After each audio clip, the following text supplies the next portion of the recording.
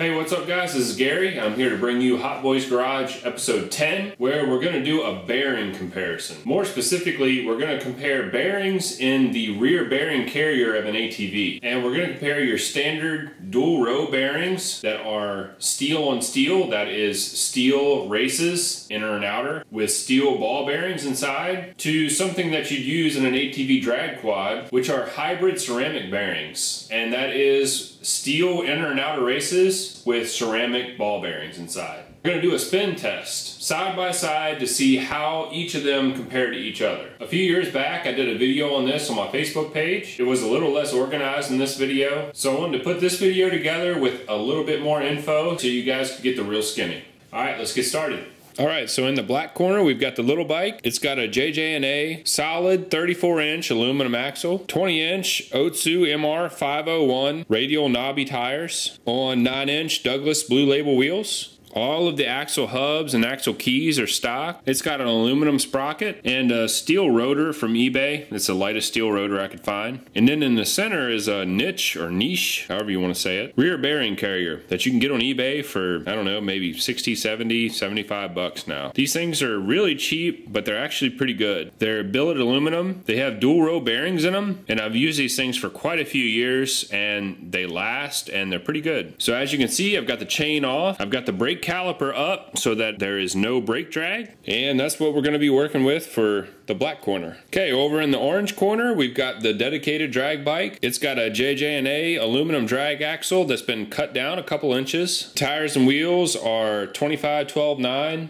18 staggered extreme sand tires on 9-inch Douglas Blue Label wheels. All the hubs have been cut down. The keyways are aluminum. The sprocket and brake rotor are aluminum. Pretty much done everything that I can think of to lighten up the rotating mass on the back of this thing. And then in the center, there's a Lone Star Racing rear bearing carrier that's been cut down by GT Performance. And that's Garrett Thompson. I think he's out of Kansas. He's really good at cutting carriers. We also use Big Phil Anger at PBR and Machining, as well as Kevin Cunningham at Cunning Fab. All excellent machinists. Get your carriers really light. And inside the carrier, on each side, we've got a single row hybrid ceramic bearing from Worldwide Bearings. And these guys are awesome. Dave at Worldwide Bearings, can't say enough good about them. Excellent customer service. Made in the USA, and their bearings are rebuildable, so I mean you can't go wrong with them. So we've got one each on either side, along with a spacer to fill the gap that a dual row bearing would fill. No chain, no brake caliper, so no drag, and that's what we've got in the orange corner. Alright, so we're going to do our spin test. On the right, we got the black bike with normal steel on steel bearings, that is steel inner and outer races and steel ball bearings, and they're dual row bearings. And on the left, we got the orange bike, single row hybrid ceramic bearings, that is steel inner and outer races with ceramic ball bearings. So I'm going to try and spin both of these at the same time with the same amount of force. I know that's not very scientific,